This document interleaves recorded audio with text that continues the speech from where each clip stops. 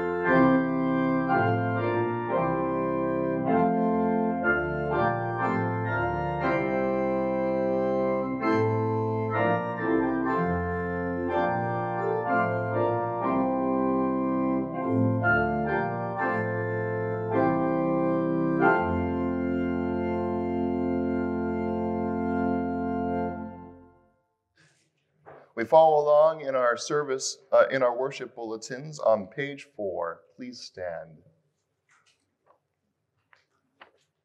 In the name of the Father, and of the Son, and of the Holy Spirit. If we claim to be without sin, we deceive ourselves, and the truth is not in us. If we confess our sins, God is faithful and just, and will forgive us our sins, and purify us from all unrighteousness. Let us confess our sins to the Lord. Holy God, gracious Father, I am sinful by nature, and have sinned against you in my thoughts, words, and actions. I have not loved you with my whole heart. I have not loved others as I should. I deserve your punishment both now and forever. But Jesus, my Savior, paid for my sins with his innocent suffering and death. Trusting in him, I pray, God have mercy on me, a sinner.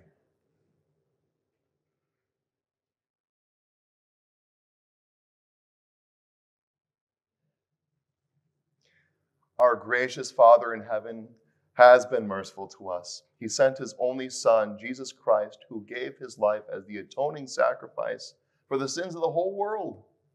Therefore, as a called servant of Christ, and by his authority, I forgive you all of your sins. In the name of the Father, and of the Son, and of the Holy Spirit.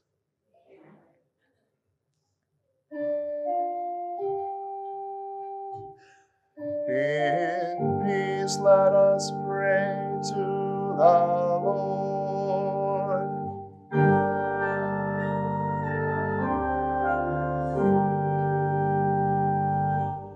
For the peace from above and for our salvation, let us pray to the Lord.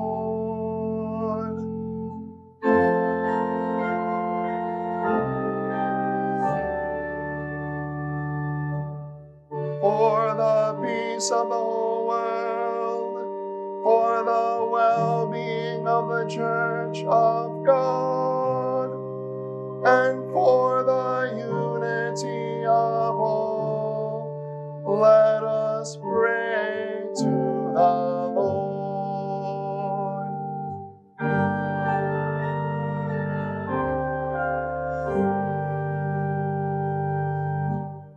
For this holy house, and for all who offer here their worship and praise, let us pray to the Lord.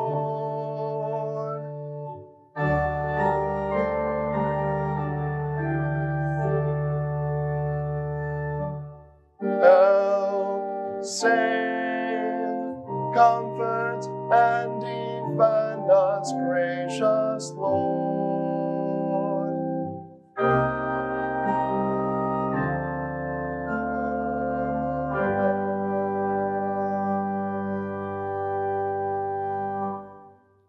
Glory be to God on high, and on earth peace, goodwill toward men.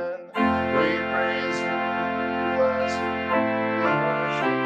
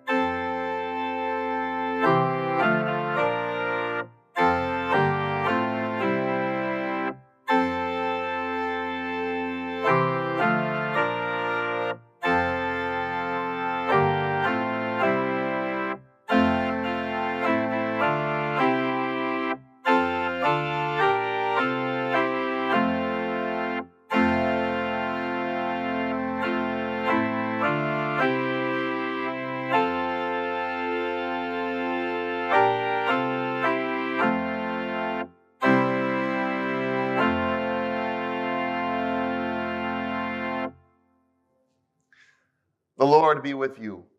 And also with you. Let us pray. O God, you reveal your mighty power chiefly in showing mercy and kindness. Grant us the full measure of your grace, that we may obtain your promises and become partakers of your heavenly glory. Through your Son, Jesus Christ, our Lord, who lives and reigns with you and the Holy Spirit, one God, now and forever. You may be seated. At this time, we invite the children forward for a message. Have you ever, on a sleepless night, looked outside your window and seen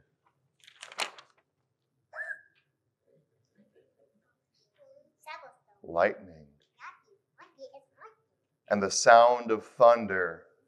If you were sleeping soundly before, you weren't after you heard it. It jarred you awake.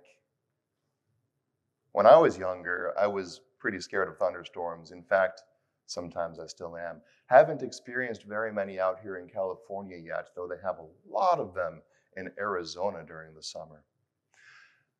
You know what my dad used to tell me about thunderstorms to make me less afraid?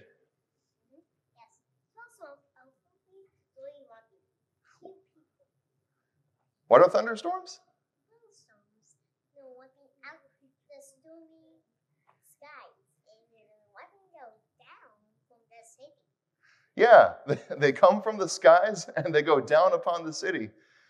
That's the long and short of it. That's not what my dad told me. That's not how he explained thunderstorms. He said it's the sound of angels bowling in heaven. So they got another strike. And in a way, that made me feel a little better, because that got me thinking, God is bigger than the storm. God's power is way more powerful than the loud sound that keeps me up at night, right? He's bigger than everything. He is pretty big, isn't he? Yeah. Jesus demonstrates his power in a lot of different ways, and you can see it in nature, whether it's a thunderstorm or earthquakes. And I don't always understand the purpose of a thunderstorm. I don't think I really, if you were to ask me, why do we have thunderstorms? I don't know if I could give you a good answer. But Jesus does give us good answer about how he uses his power. He always uses his power to help us because he loves us. You know the most powerful thing that he did at the cross?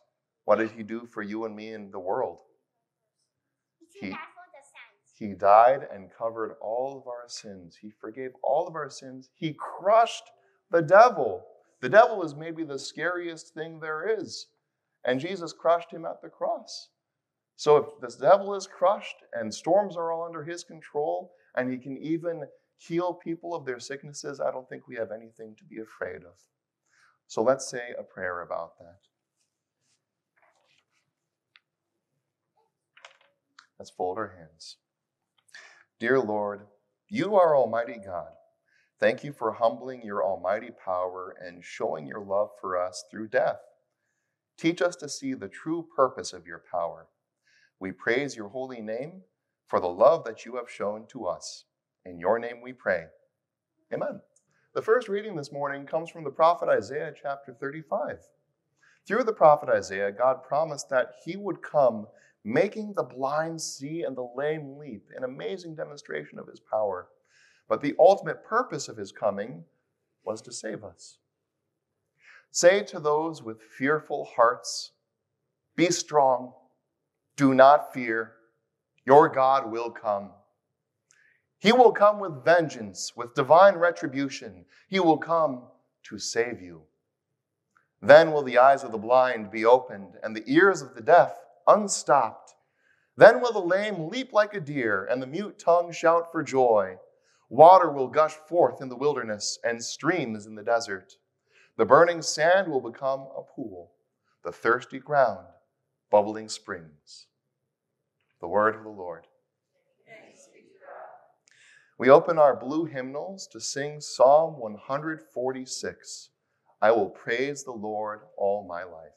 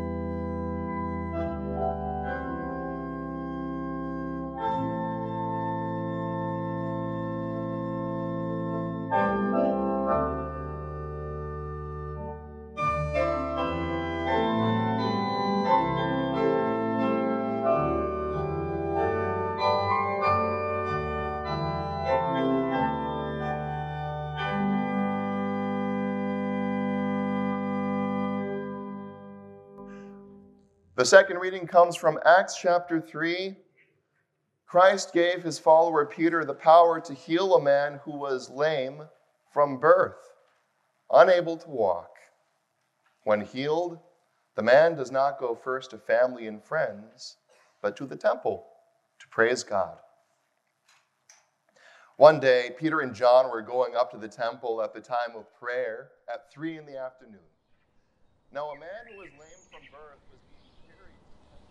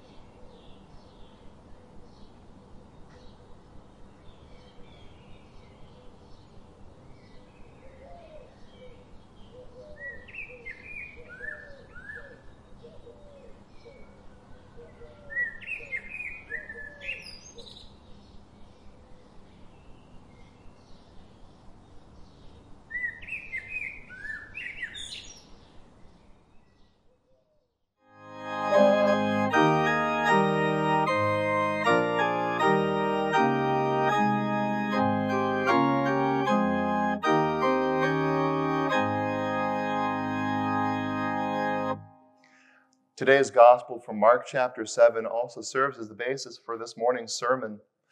Jesus uses his power not to elicit praise from the crowd, but to demonstrate his love for a man who was deaf and mute. Then Jesus left the vicinity of Tyre and went through Sidon, down to the Sea of Galilee, and into the region of the Decapolis. There, some people brought to him a man who was deaf and could hardly talk, and they begged Jesus to place his hand on him. After he took him aside, away from the crowd, Jesus put his fingers into the man's ears. Then he spit and touched the man's tongue. He looked up to heaven and with a deep sigh said to him, "Ephphatha," which means, "Be opened." At this, the man's ears were opened, his tongue was loosened, and he began to speak plainly. Jesus commanded them not to tell anyone, but the more he did so, the more they kept talking about it. People were overwhelmed with amazement. "He has done everything well," they said. "He even makes the deaf hear and the mute speak." The gospel of the Lord. Praise be to you, O Christ. You may be seated for the hymn of the day, hymn 769, "Your hand, O Lord, in the days of old."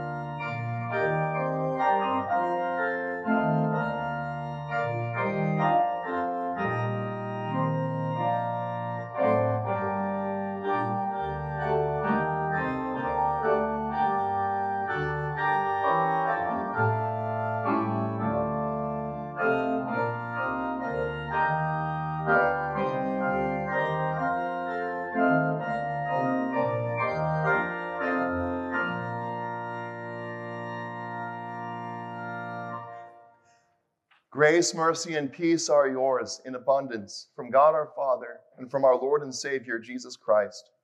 The word of God for our meditation this morning comes from the Gospel of Mark, chapter 7.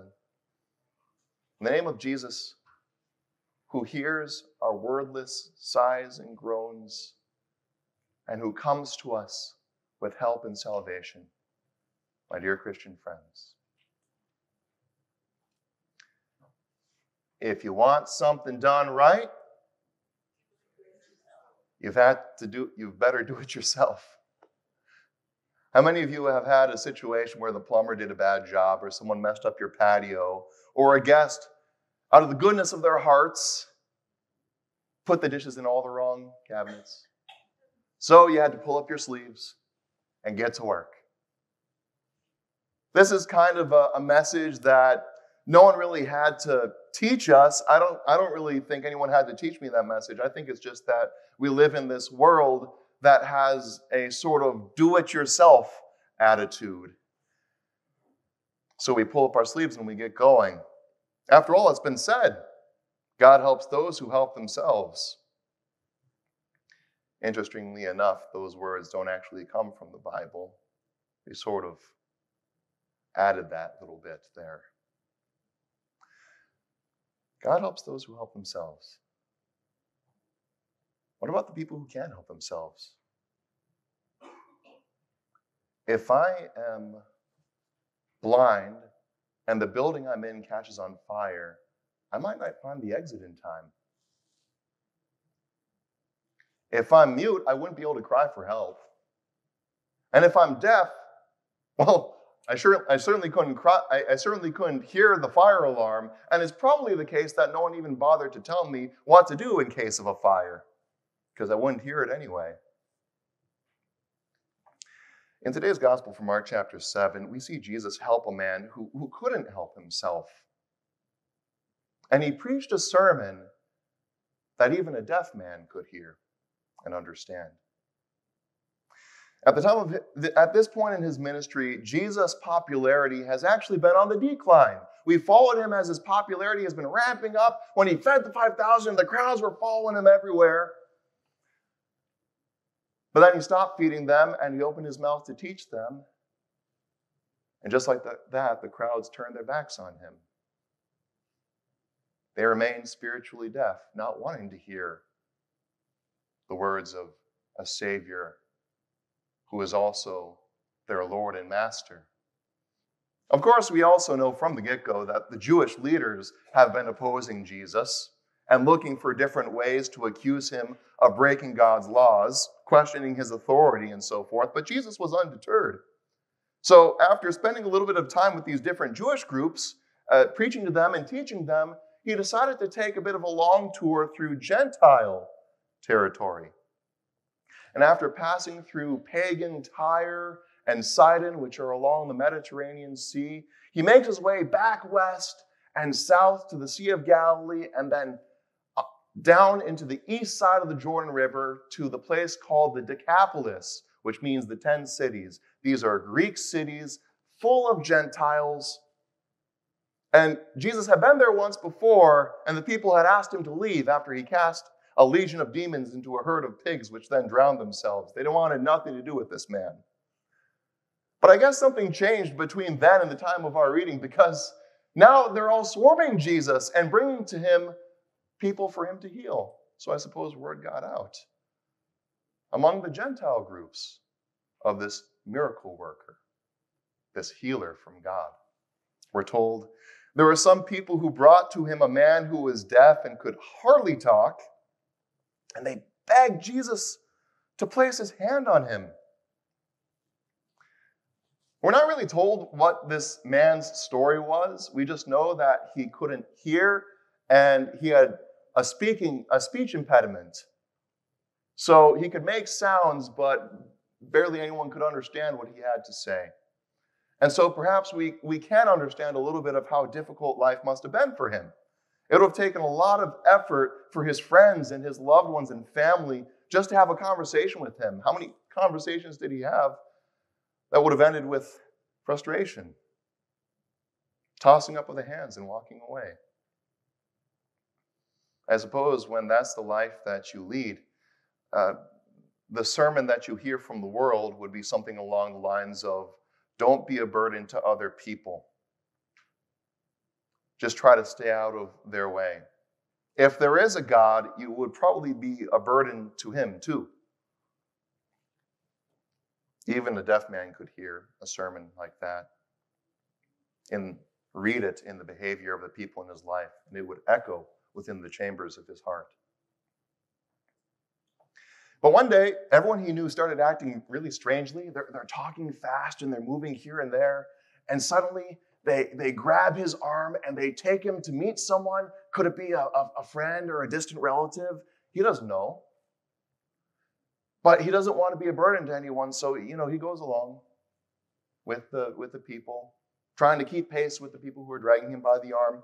And he's brought before Jesus, this rabbi from Nazareth. Meanwhile, Jesus, he's been facing a whole lot of opposition lately. And he's been on a long journey. And actually, the point of his big, long journey was to have some alone time with his disciples in order to instruct them and to prepare them for gospel ministry as his apostles, to go out into the world and preach the good news to all creation.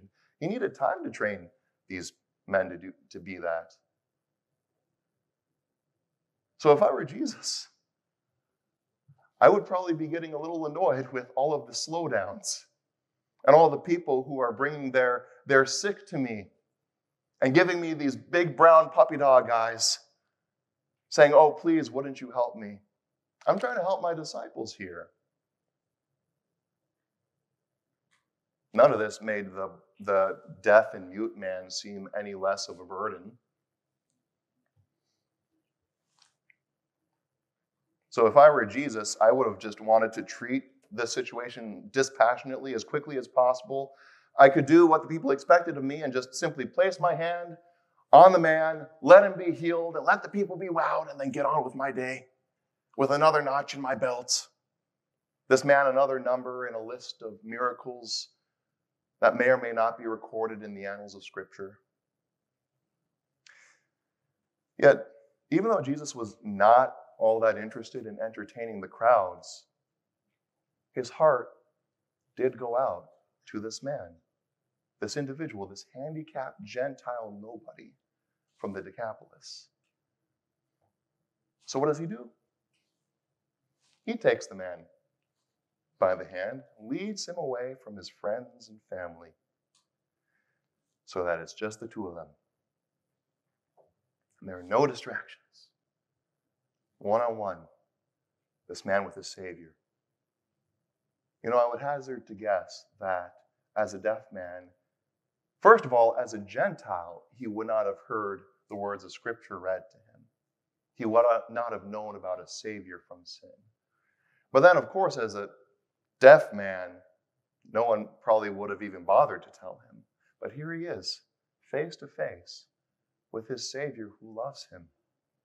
And Jesus makes a concerted effort to communicate very clearly with this man. And he preaches to him a sermon without using any words.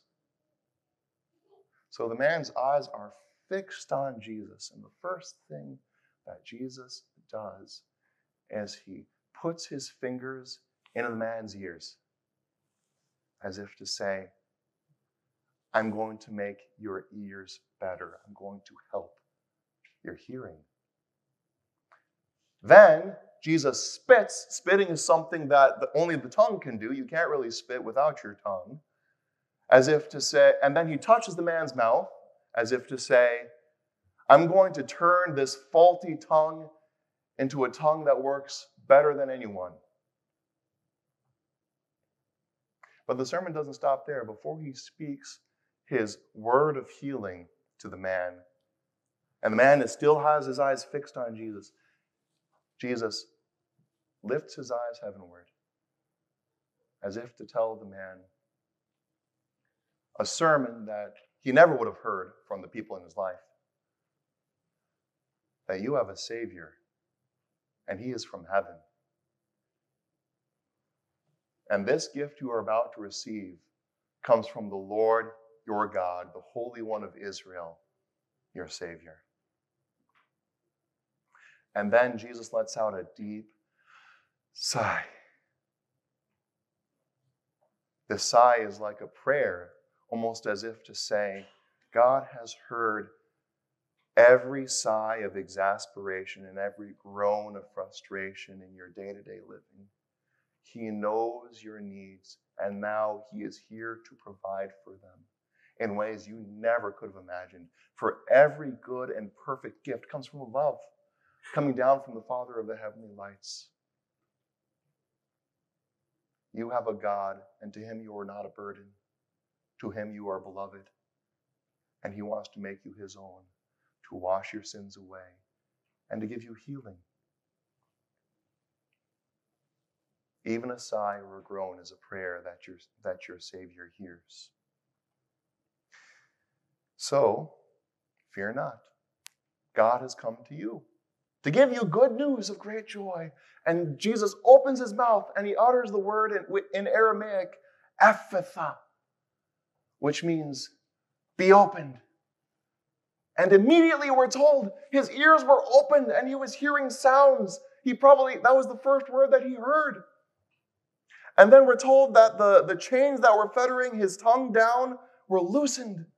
Suddenly, He is able to talk plainly, not incompletely. This wasn't an incomplete miracle, like he could kind of hear a little bit better, and he's starting to be able to speak like a baby. Any of you who have ever had a baby before know that it takes time for a baby to practice with words in order to speak properly like an adult. This man needed no practice. He had been set free. His tongue was loosed, and he was speaking like any of the people that he had seen speaking to him throughout his life. Never again would he have difficulty communicating his thoughts with the people he loves. Never again would he have difficulty understanding what was going on in his life. Now he could communicate in ways that he never would have imagined possible for him. And this complete and total healing was a gift that came from heaven, a gift from God. And this Jesus is the Son of God. Come to me. This display of power, of course, left no doubt in the minds of the people that Jesus was the promised Messiah. Of course, we've become well aware at this point that their conception of what the Messiah ought to be was pretty far off base.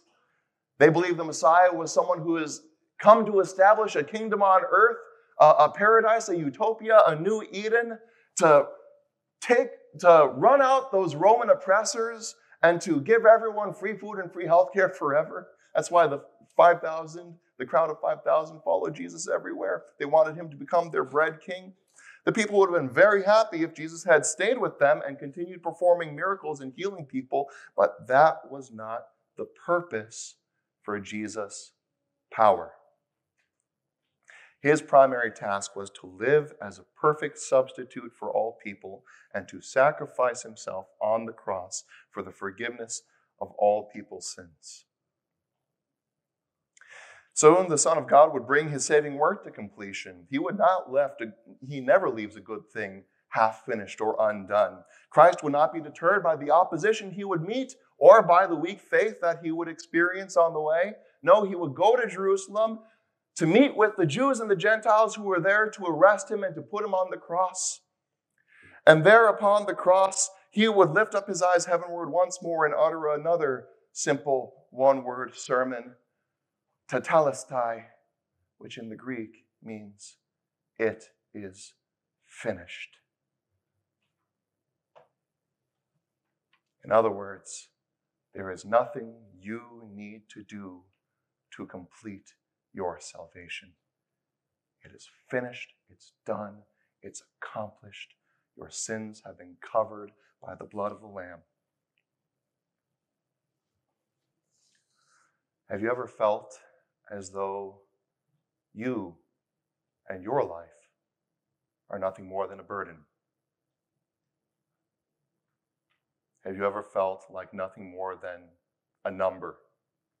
Just another nameless, individual background character in the grand scheme of human history? Like the crowds in the Decapolis, do you find it Easy to marvel at the love of Jesus, but difficult to chew and swallow his words, to truly listen to what he has to say.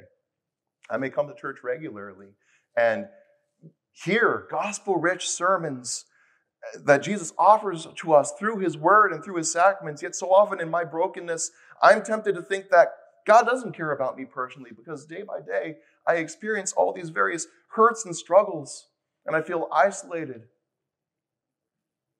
When you feel isolated or unloved and you're tempted to resent God for the crosses that he puts in your life, don't listen to the sermon that your sinful flesh is preaching to you. You're not just some number. You're not just the first act in Jesus' three-ring circus. Your Savior understands every way in which you suffer. He knows every way in which you are tempted. He sees your sins, and he doesn't get exasperated with you. He doesn't get annoyed. He sighs, and he prays to the Father on your behalf, his heart overflowing with love and compassion. He has made you innocent by his blood because he has redeemed you, purchased and won you, not with gold and silver, but with the blood of God himself, which alone can cover the sins of the world. And because God sees Jesus' blood upon you, he passes over you with wrath and punishment. The difficulties that you experience in this life are not a punishment for your sins, but rather they are a way for God's glory to be manifested in your life. He gives you faith to trust in him when he speaks to you gently in a personal sermon through his word. And he points your eyes crossward through when he gives you his body and his blood for the forgiveness of your sins. Through his word, he lifts our eyes heavenward. Jesus looks at the sin that besets us, the sins we commit. He sighs, he doesn't get annoyed, he sympathizes, he forgives. He motivates us to share that kind of love and patience with other people. You may have known people who were hard of hearing or who couldn't speak, and you might have given up quickly trying to communicate with them. And we know that Jesus doesn't promise from Scripture that he's going to heal every person's hearing or seeing in this life. And he also doesn't promise to give us the power to be able to heal other people the way that he did. But he does promise us something better. And he gives us something that we can share even with people who are unable to hear. We're able to preach sermons to people who are deaf. You might wonder, what could I say to a deaf person? I think you know more than you think you know. If you don't remember, let me remind you. Jesus loves you. That's sign language. This is something that you could say even to someone who can't hear. I may not understand what's going on in your life. I may not be able to sympathize with every difficulty you've had to carry. But I can say one thing with certainty. Jesus loves you because Jesus loves me. This I know, for the Bible tells me so. Yes, Jesus is strong to save. He is able to heal and to give sight to the blind, hearing to the deaf, and speech to the mute. But as for me, his grace is sufficient. This I know, for the Bible tells me so. Amen. The peace of God that transcends all human understanding will guard and keep your hearts and minds through faith in Christ Jesus. Amen. Please stand as we join to confess our faith using the words of the Apostles' Creed found at the bottom of page 9.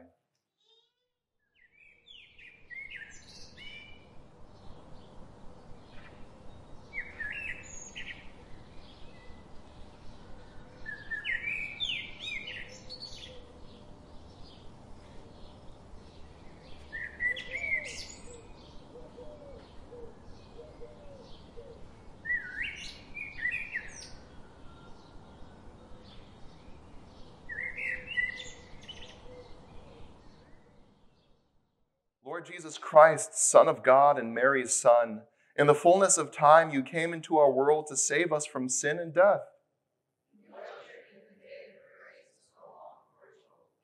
Beloved Son of the Father, revered by the Magi, baptized by John, you came preaching and teaching, healing and comforting, forgiving and encouraging.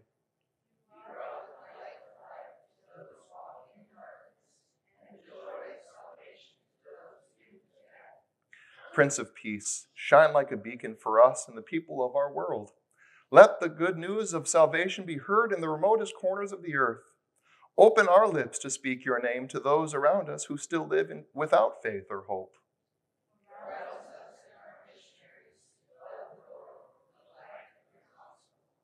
Lord of the Church, let your peace rule our hearts that we may use our gifts to serve you and each other in willing gratitude and joy. Watch over our loved ones near and far, that they may remember your love and rejoice in your salvation. Strengthen the faith of the sick and the disheartened. Today, we especially pray for Bill Temple. Remembering him in his sickness, we pray that you may restore him to health. Give him the patience to bear up under this continued hardship of getting sick with a faith that looks to you for needed strength. Lord Almighty, you call and console your people with the powerful words, "Do not fear, for I have redeemed you." Comfort and encourage Claudia Jorgensen, who was recently diagnosed with cancer, Brittany Shryack, her husband Jamie, and be also with their baby, as Brittany is having difficulty swallowing and might need a medical procedure for the good of their child. And we pray that you continue to be with the family of Porter Goforth, who continues to struggle with heart and lung issues. Assure each of them that the waters of trouble will not sweep over them. In your good time, bring them relief from all of their troubles. Use this severe trial to turn their attention to your great promises, that they may find strength in you as they wait for your deliverance. Gracious Lord, healer of diseases, we praise you for blessing Yua Hang, the mother of Ju Yang, with recovery from after 5 months of being in hospice care. We give thanks that you have provided both physical and spiritual strength during her time of affliction. Please continue to empower Yua and her daughter Ju to glorify your name each and every day. Hear us, Lord, as we pray in silence.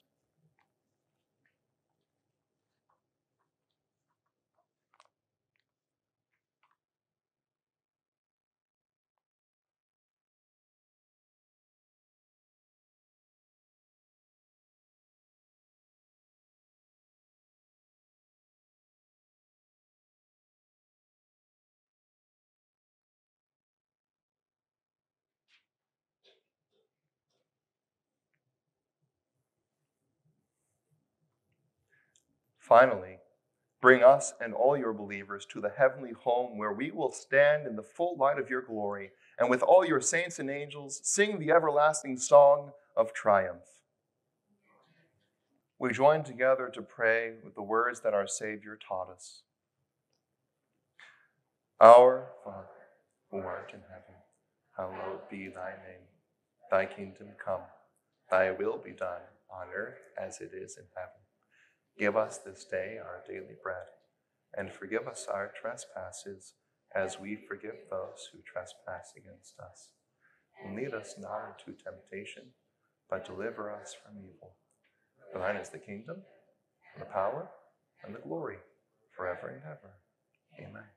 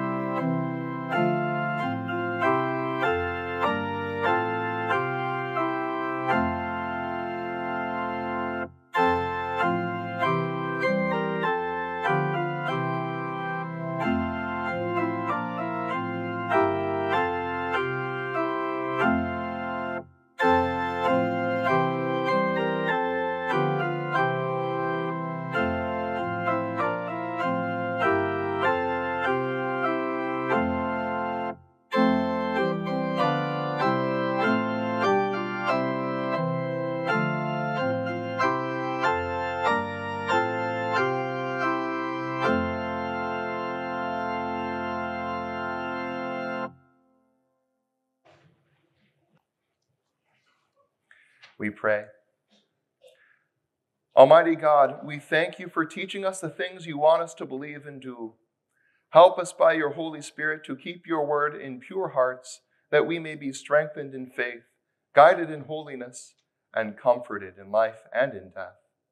Through Jesus Christ our Lord, who lives and reigns with you and the Holy Spirit, one God, now and forever. The Lord bless you and keep you.